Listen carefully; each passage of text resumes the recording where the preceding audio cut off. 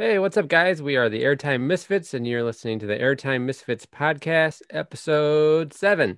Seven, Uh, yeah. yep, I'm your host, Adam, alongside our co-host, Nick. What's up, guys? So today we're going to take your ears and we're going to transport them to another world. Ooh, and that other world is the elusive land of Alaska.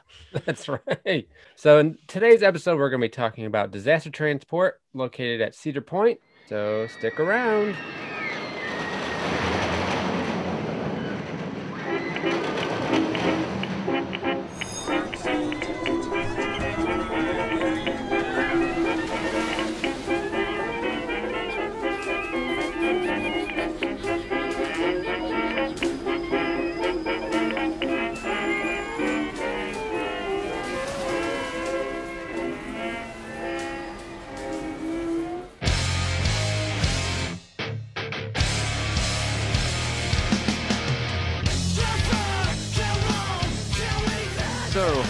Disaster transport at Cedar Point. If you are somebody like Adam and myself, we're old dudes. This is an old coaster. Yes. You've been to Cedar Point and you have ridden this uh, a confusing roller coaster, Yeah. debatably the most confusing roller coaster of our time. Yeah. For those that don't know, Disaster Transport was originally known as Avalanche Run, and that opened on May 11th, 1985. So right at the beginning of this season there were a couple of oversights, to say the least. For those that don't know or hadn't been to Cedar Point when this ride was up, Disaster Transport is where Gatekeeper is now, or it was where Gatekeeper is now, I should say. And so, just to kind of give you an idea, Gatekeeper is right on the water, kind of around the water. And so, you had this, Intamin Swiss bobsled right on the shore of Lake Erie. So, you can imagine any time a gust of wind would come in Yeah. or any sort of movement in the weather, this open track is just gonna get obliterated with lake water, sand, you name it. Yeah. So it only takes them 5 years. So 85 and in 1989 they announced, okay, we're gonna put an enclosure around this coaster to prevent any of that mess continuing. Yeah. And then along with that came a new name, as we know, Disaster Transport, and a brand new retheming. And boy, were they really shooting for the stars, no pun intended, with Hey, the zing. retheming. Yeah. Zing! They tried to go full on Disneyland with this thing, and it was a mess, It was. to say Yeah. the least. I don't know if it's just something they didn't consider with Avalanche Run with the weather conditions being right on the beach there. But yeah, it suffered a lot of shutdown time because anytime they had to clear sand from the track or Mm-hmm. water that collected, yeah, it was a big issue. So I imagine that they didn't think that within 4 or 5 years that they would have to like completely rethink the coaster, Right. by enclosing it. And yeah, I think to your point, at the time the idea of the space theme was to compete with Space Mountain Yep. at Disney World and Sure Disneyland. was. So it was it never reached the level of Disney theming, obviously, but I probably wrote it the first years opened in 1990 or pretty quick thereafter, like 91 or 92. And I think it was only the first few years that like the full theming was working and in effect because I think pretty much, which was the case for a lot of Cedar Fair rides, once the theming like either broke or went out, they kind of never really fixed it. Yeah. So you really only got the full vision of what disaster transport was supposed to be like if you were able to write the first few years. Mm-hmm. Right. And back in those days, the theming was really quite impressive. And to build Avalanche Run, it was $3.4 million, which is, in 1985, that's a pretty good chunk of change Yeah, for it what it is. was. It was Um, actually that's more than what I was expecting it to be for a yeah, bobsled yeah. coaster. Yeah. Right, but then in 1990 to renovate it, it was 4 million. So it costs more to renovate it than it did to build it. Right. And along with that renovation was Dick Kinzel's grand attempt at theming a coaster for the first time in his life, and Right. and they had no clue where to go with it. And kind of the storyline of Disaster Transport, it kind of evolved over time because certain aspects of the theming would either break and they would have to scrap it, such as Disaster Dan, right? Right. Everyone remembers Disaster or Disaster Dave, right? Yeah, Disaster Dave. Dave. Yep. Yes. Yeah. Yeah. Yeah, Yeah. Dave. Okay. Yep. Yep. It was only around for a year or two, 1990, 1991 maybe, and then it was gone. And so this original like spacey theme, and then they're like, oh well, we gotta scrap the space idea, so let's make it about Alaska. And you'd get off. I remember my first time writing this in '99, and getting off, and the the ride up said, "Welcome to Alaska." Yeah. And for those who don't know, I was born in Alaska, so me being 6 years old, I was like, what the hell? No, like we're not in Alaska. This is Yeah. nothing like Alaska. So Well, yeah, I think the whole theme of the ride, I thought it was always originally like a space and Alaska base yeah, it was somehow. like this weird crossover of like, I don't know how they in their Yeah. minds they justified, yeah, let's make it spacey and Alaska Yeah. like So, according to Wikipedia, the story of the ride was the passengers had been enlisted to deliver cargo from a suborbital factory to a station in Alaska. yeah. So, and then along with that theming, the queue, which honestly, like especially later on into the like late 2000s, disaster transport obviously wasn't one of the most popular rides because Cedar Point was like constantly adding all these new record-breaking coasters. Oh But yeah. one of the things that disaster transport did have going for it was the queue was all completely indoors. So if it was Yes. a hot summer day, disaster transport was a nice chance to get like a break from the sun. Absolutely. And I remember when I would do my route at Cedar Point growing up, we'd always like at 4 o'clock when it was the most hot, we would go to Yeah, disaster transport for no other reason other than to just cool off. I mean, right. the ride itself was pretty it was fun, but Yeah, you really went for the break from the sun. And it's yeah. funny, and I know you've noticed this too, Adam. This has by far been our most requested episode. Oh, yeah, People it is. people love disaster transport, Yeah, and I think it's a combination of things. It's number one, people remember those fond memories of, oh man, I got to go cool off in the sun, and it wasn't the most thrilling ride ever, but it was like the saving grace on a hot summer's day. And you also had your camp or your group of people who loved the ride because of its confusing, themey kind of element. right. Yeah. A lot of your Disney fans really gravitated toward disaster transport because, Mhm. again, Cedar Fair is not necessarily known for theming their rides. So No, no. this was a pretty, it was a humdinger for a few years, It really. was. Um, Yeah. but and I think you have your group of people that are just attracted to the idea that, once new management came, the first order of business was to scrap this thing and put It something was. new in. Like, and so Right. people kind of have this longing for it. Like, oh man, it was weird, but it was quirky and it was our Right. thing growing up. And so, I think a lot of people are attracted to it for many different reasons. Yeah, I'm definitely like being a kid of the late 80s, early 90s. Like I have strong nostalgic feelings and thoughts about disaster transport. Yeah. It was never my favorite coaster, and I didn't really fully appreciate it until, near the end of its life. Hmm. But yeah, I mean, I do have really great memories of that ride, and I always thought it was a fun ride, but it always felt a little bit short. Yeah. But I really like the space theming. And what I was going to say is, so that when you entered the line, there was three different rooms that you walk through in the queue. Yeah. And originally it was really impressive, but as the years went on, like as theming deteriorated and they didn't replace anything, it just kind of became like a warehouse with like black light paint on the walls and stuff. And it It felt was like really, laser tag. yeah, right, It felt like exactly. a Yeah. laser tag room. Yeah. The three rooms, though, each had a theme. The first room was called Rocket Recovery. And that, I believe, is where you would see Dave. He was in the Yeah. rocket Yeah. recovery room, I believe. And he was like a rocket locator robot.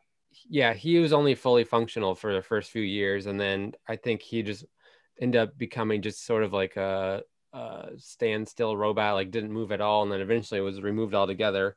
And Yeah. then the next room that you would enter through is called Mission Control. And then the final room was the repair bay. And I think that's where the other robot named Frank was. Frank. Okay. I Yeah, couldn't remember he his was, name. yeah, he was like a robotic foreman. Yeah. Yeah. Yeah. Yeah. Uh-huh. Yeah, so that was the 3 rooms, and then you finally made your way to the launch area, which is where you board the train, and then you proceed to go up to Lift Hill. And the Lift Hill was pretty cool because it was completely surrounded by like blinking lights. And then you reach the top, and then you drop down to like this pitch black hill. Like it was, I think, yeah, I have the stats here. So the height of the first drop is 63 feet. Well, the drop was 50 feet. The height of the hill is 63 feet. And Mm-hmm. then yeah, you reach a top speed of 40 miles an hour. So if you imagine, dropping 50 feet and going 40 miles an hour in pitch black, it's a pretty cool feeling. It is. Honestly, I obviously I never saw Disaster Transport as the most thrilling coaster by any Right. means at Right. Cedar Point. But yeah, that plummet almost, I mean, it's gradual. It's a bobsled, so you're kind of swaying side to side, but like Right. Right. that decline was really interesting. It was kind of thrilling, like in a way. I mean, Yeah. it's pitch black. You don't really see anything.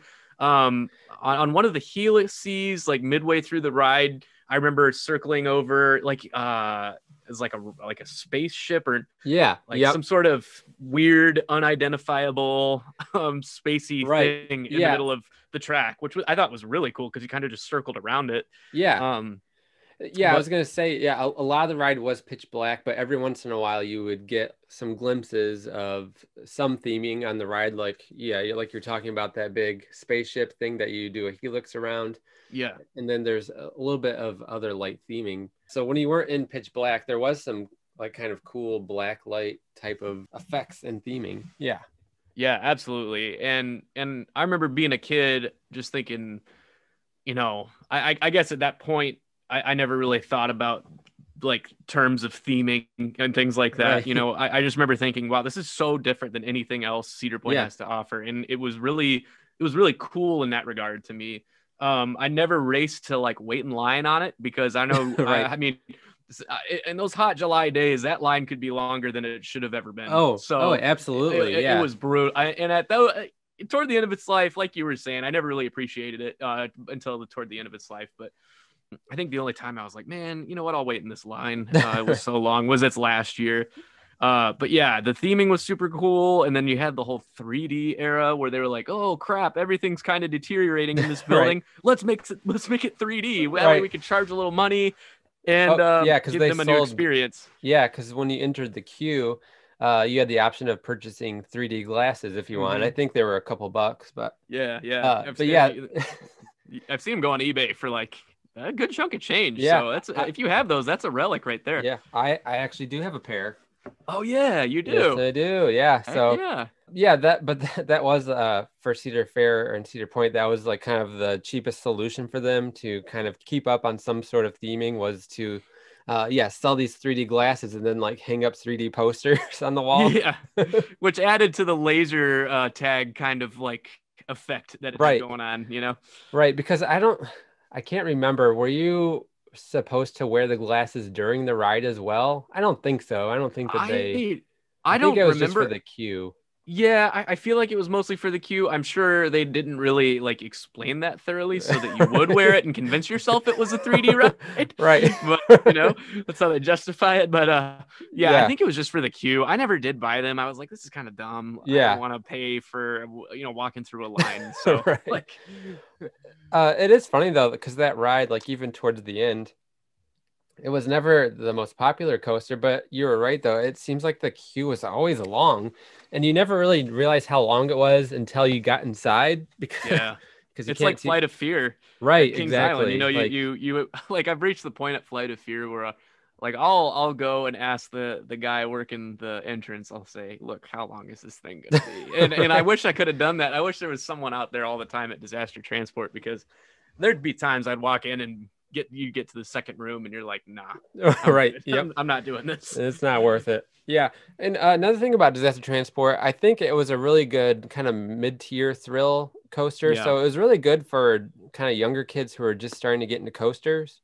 And absolutely. I I'd think that's say, that's another reason why I liked it so much because yeah. when I was younger, I was sort of afraid of coasters, and disaster Hmm. transport was a good starter coaster for me. Yeah, absolutely. I agree. There was a period of time where, I wasn't sure how I felt about coasters. I wasn't ever going for the big one or anything like that, Right. but I remember really gravitating toward disaster transport because, again, it was just that different themey experience. And I thought that was really cool. And I also did see it as like a mid-tier thrill that, I could enjoy and Yeah. not be scared of. So I think it was definitely a highly respected coaster for that reason, because Cedar Point really hasn't focused on that type of coaster ever since. It's No. always been the biggest, baddest, fastest, whatever. Mm-hmm. And I'd really argue, and I don't want to go too much down a rabbit hole because we have these conversations a lot, but they really could use another mid thrill level coaster. Um, Absolutely. I think that's what that the park is missing the that most. Yeah. big time, and really, honestly, at the time, what you had Wildcat, you had Mm-hmm. Corkscrew, you had I guess Gemini, then you had Disaster Right. Transport. No, Blue outside of that, Streak. Right. Blue Streak Mine, right? But Yeah. like they haven't had a good modern mid tier like thrill coaster in a while. No, I agree. I think the two things that the park could use the most is a good mid-tier thrill coaster for the whole family, Yes, and then also a good quality dark ride. absolutely. And Disaster Transport fit both of those bills. It absolutely did. Yeah, it did. So I think the main reason why they decided to move the ride ultimately was because it was such an eyesore at the Mm-hmm. park. It was. Uh, and they wanted to free up the view of Lake Erie because for a lot of time, like through the 90s and early 2000s, like that whole side of the park where now Gatekeeper is and Wicked Twister and the Ferris wheel, a lot of that was blocked. Like you Yeah. couldn't see much of Lake Erie. Mm-hmm. So removing disaster transport not only freed up room for a new coaster, but it, like open up a view of Lake Erie so they could take advantage of being on a lake. Right. Even though I don't think disaster transport suffered from any like mechanical issues, I did read though that even when the coaster was finally like enclosed in a building, that it still suffered from rain collecting on the track. So anytime it rained, Mm-hmm. water would still leak inside of the building and collect in the track. It would. And I remember, I think they tried to combat that by like sealing the different cracks that might have come up over time. And, it was just too much to keep up with. Right. So, there were really a few key reasons why I think, with the new management, they said, look, this is the first thing we got to get out of here. Number one was the upkeep. Yep. It was a pain to keep identifying leaks and shutting it down, Mm-hmm. because the more it's shut down, the less ridership it has, the less value it has. Number two, I think it was just outdated and confusing, and it was Yeah. the coaster that you would only go to because it was air conditioned during the hot summer. Right. Like it was just it was time for some innovation at Yes. Cedar Point. Like they Yep. needed something updated in that space because it's prime real estate. It's at the front of the park. Mm-hmm. First thing you see. And so that's why I think Gatekeeper was like a really genius idea to call it that, to have it go over the gate. It made sense. Like it was just the right move, I think, unfortunately. And then ultimately, I think, the biggest reason why they got rid of it, though, was, I don't know. I think it had just, there are just certain coasters that have just served their time, and it's time to go. Absolutely. There's no major issues with it. It's just time to go. It's time for something else. So, well, yes, that's especially the case for the bobsled coaster model because there's not a lot of those left in North America that I know of. I can think of three. There's the one at Great Escape. There's the one at Six Flags Kings over Dominion. Texas. And Six Flags over Texas. Yeah, and Kings Dominion has the other one. So, yeah, it's a dying model. I think they're kind of cool, but I don't, I don't really see them hanging around a whole lot longer. Just, I mean, Intamin alone, if you're going to get an Intamin coaster, you're certainly not going to go for the bobsled anymore. No, like I doubt they have so much. I'm assuming that they're not offering the bobsled coaster model anymore either. I'm gonna bet not. I'm sure they would make it for you if you paid them, but you know, we do have some commercials here that we can play. Yes, so and these are great commercials. Oh yeah, I love all the '80s commercials, and these are no disappointment at all. So I have three here. The first one I'm gonna play is a radio spot that you'd hear for disaster transport, and this would have played in 1990, or the right around there. The probably the winter and spring leading up to the summer of 1990. So let's check it out. There's a world apart, a place in your heart. Can't you hear it calling you? summer never ends. Mayday! Mayday!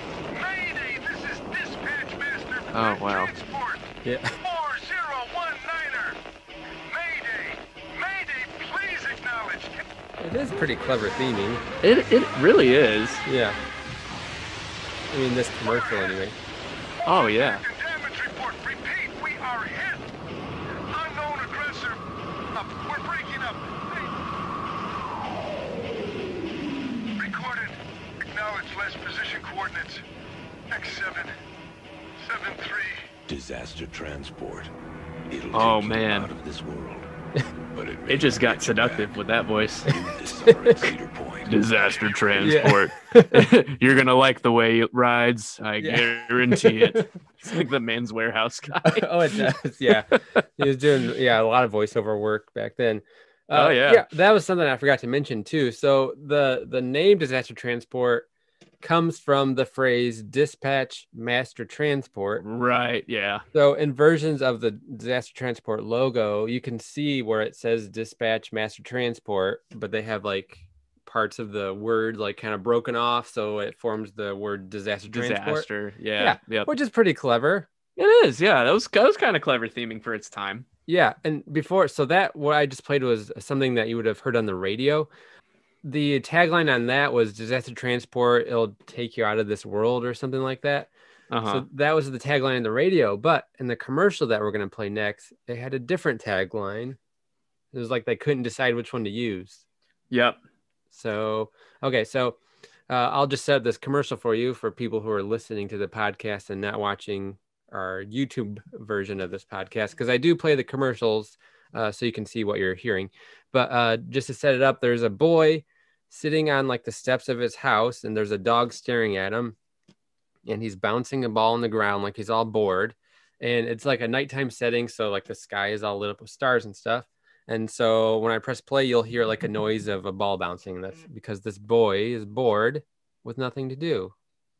And here we go.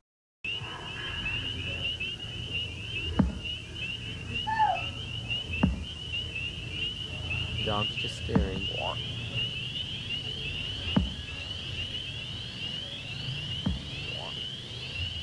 Next time you get bored with life on Earth. He farted and blasted Disaster out. transport. This summer at So- Cedar Point. Oh man, I forgot about the just random, like, no setup. It's just pew, just out of his chucks. He is off. Yeah. Well, the funny thing is, yeah, he's just sitting there, and then all of a sudden it looks like he farts or something, and like he just blasts off into the sky with this like Yeah. trail of smoke coming out of his ass. But so this one, the tagline is "A Scream in Space," which A is pretty Scream in cool. Space. Yeah. I don't think I ever heard that tagline. No, ever I don't think again they ever outside used of it. that No. commercial. No.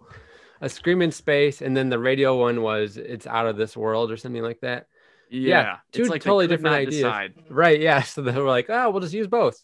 Use both. Another thing that I forgot about that I noticed in this commercial.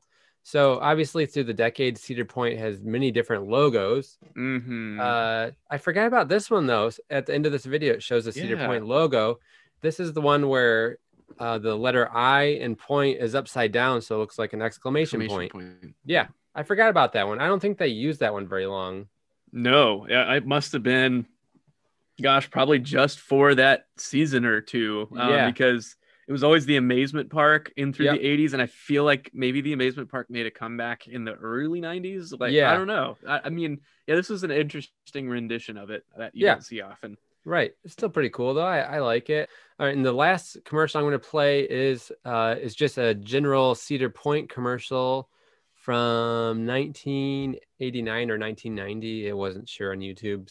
So when this commercial starts, you see a picture of a tanning bed, and then you hear a voice. The voice is coming from a guy who's laying inside the tanning bed. So keep that in mind. So the person talking is like this tan, like surfer bro looking guy Oh, yeah. laying in a tanning bed. Okay, here we go. Is this your idea of a sunny getaway? How about something a little brighter?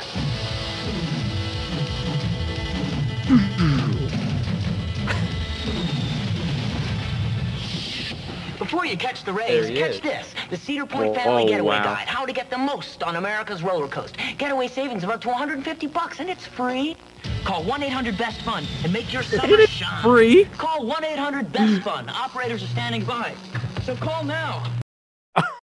Yeah. Oh my. I like that commercial because it's interesting to see like the different footage that they show from the park in 1990 or 1989. So it's mostly Yeah. Corkscrew, Iron Dragon, Gemini footage, and then hotel breakers and that kind of stuff. But then there's Random just, flat rides, yeah. even the guy though laying in the tanning bed in a full suit, mind you. He's not Yes. even.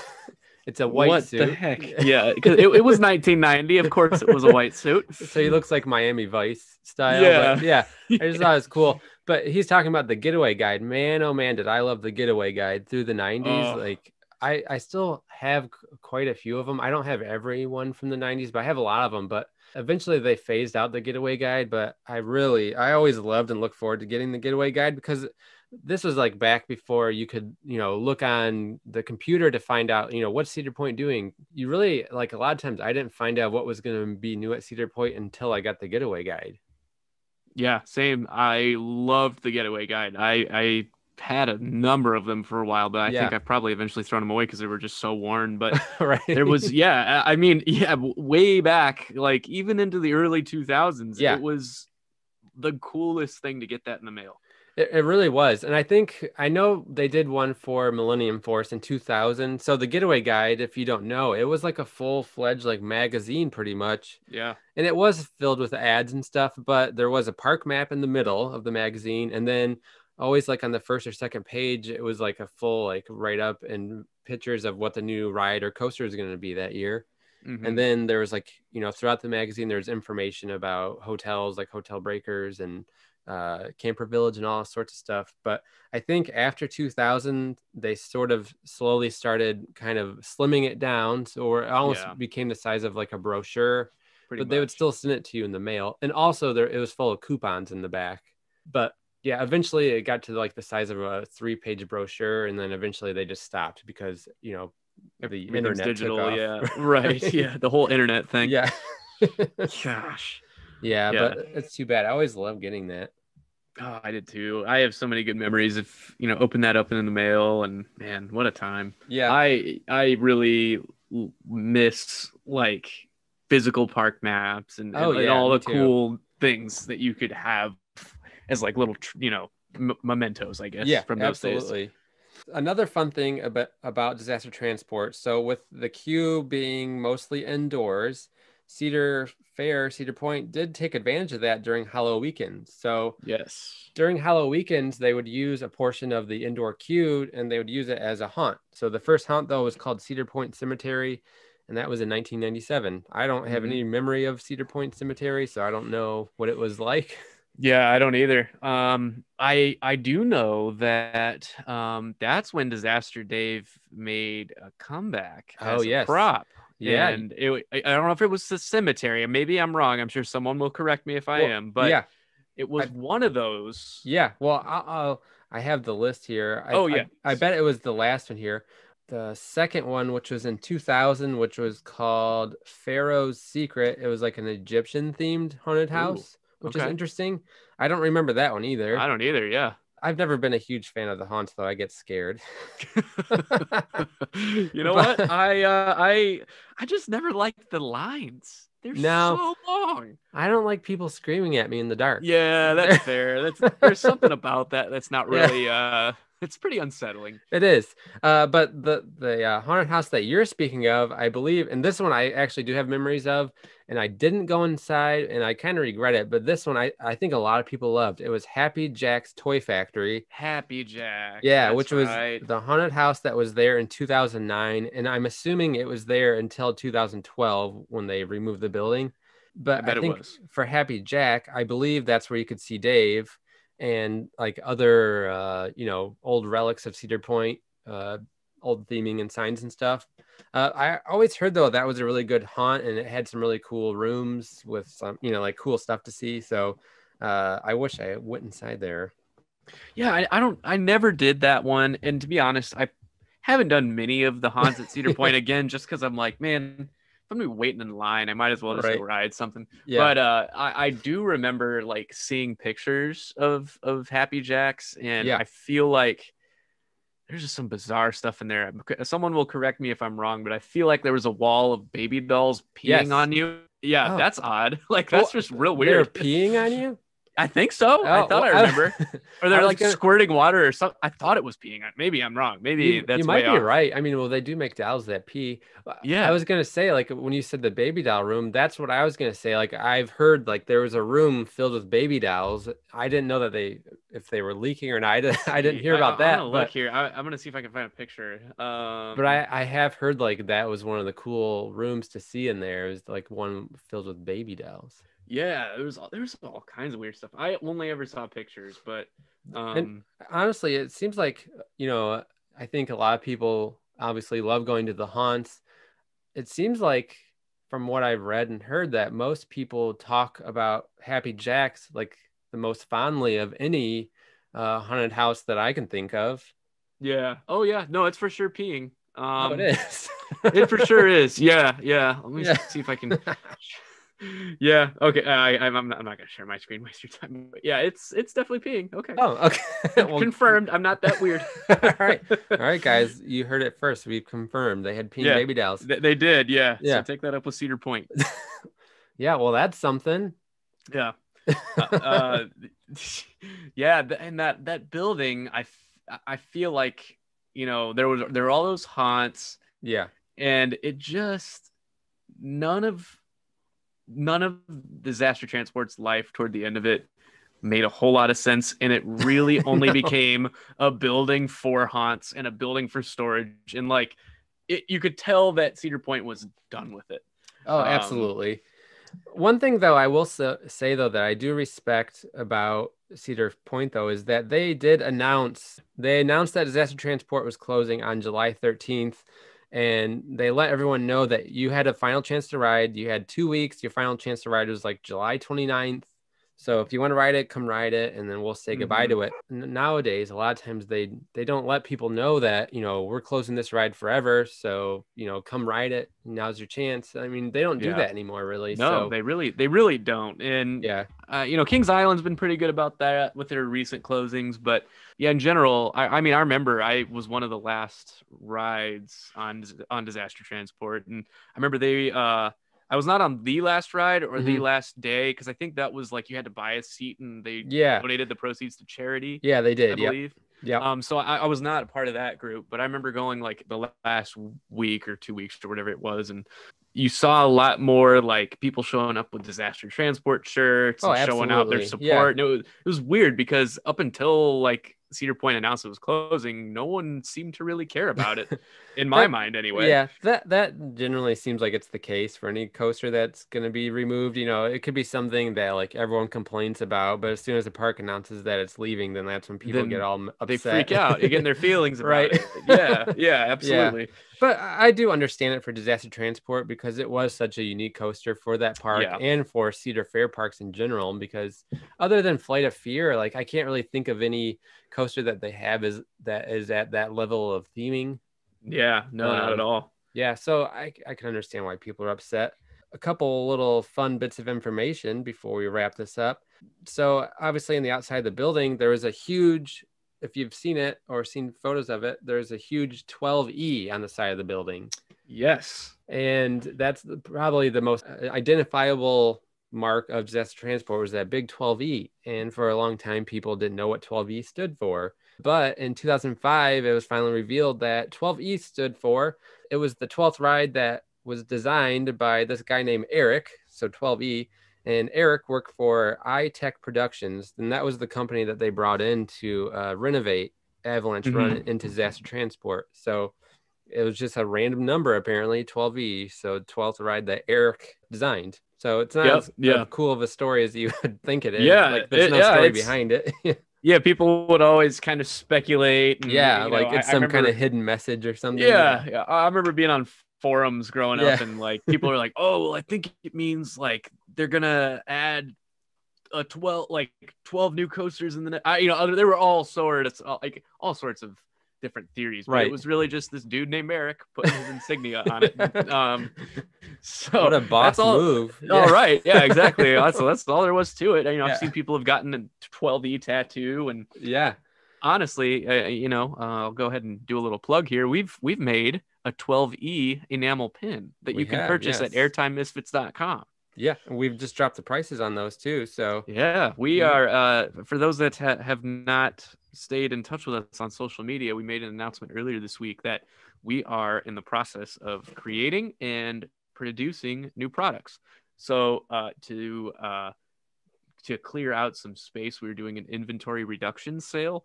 So everything in the Airtime Misfits store is ridiculously cheap right now because we have Yes. very limited amounts of everything left. So if you see anything like the disaster transport pin or the Son of Beast pin or any of our candles or a shirt or what have you, yeah. they're all dirt cheap right now because we are making new stuff for you to enjoy. And Yes. it's time to clear out some space so that I have some room to store everything. So That's right. And once they're gone, they're gone. So we Yeah, don't plan making those again. So yeah, that'll be that. So you don't Mhm. want to sleep on it. No. And there's no promo code necessary. We've No. applied the discount, and that will be active until everything's gone. So Yes. don't sleep on it. No, definitely check that out. Also, on a closing note, before we end this, a bit of fun news for any of you that do love disaster transport. Nick and I did go to Winter Chill Out last Yes, weekend, we did. and we were talking to one of the engineer mechanic guys inside of the animation shop.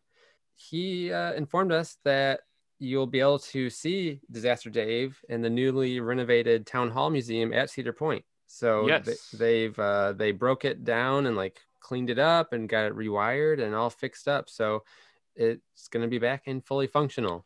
Yep, sure will. And that I believe he made every indication that will be even this year. So Yeah. I know COVID's kind of suspended a lot of what Cedar Point's wanted to do, but he made it sound like that whole town hall area might be open as soon as this year. So Yeah. I'm not going to confirm or deny anything. There was no definite word, but No. I'm going to go ahead and assume that we will see Disaster Dave sooner rather than later. And actually, Adam and I got to see Disaster Dave Yeah. behind the scenes. He was behind, he was underneath a big plastic tarp, but it was still pretty cool. It was like, Yeah, it oh was. man, that's reliving the old days. Yeah, I'm excited to see him back. And don't get your hopes up about seeing Frank because he's in a landfill Yeah. somewhere. Yeah, he's they said he was beyond repair. Yeah, so so they Frank just is pitched it. gone. Yeah, Which is crazy that they would just throw something like that away. Oh, I would have bought Frank. I would have Oh, just put heck him yeah. in my house or Heck something. yeah. Jeez. Yeah. So no Frank, but we do get Dave back. Hey, I'll take it. Yep. It's a win in my book. It is. It is definitely. Well, I think that about wraps up disaster transport. Yeah. If you have any fond memories of disaster transport or anything you want to share with us, make sure you do that in the comments section below. If you haven't done so already, make sure you subscribe to our podcast. We appreciate it, and we always enjoy doing this. And we're going to try to release these twice a month. So there's much more to come. And yeah, thanks so much for listening. Check out airtimemisfits.com, and we will see you in the next episode.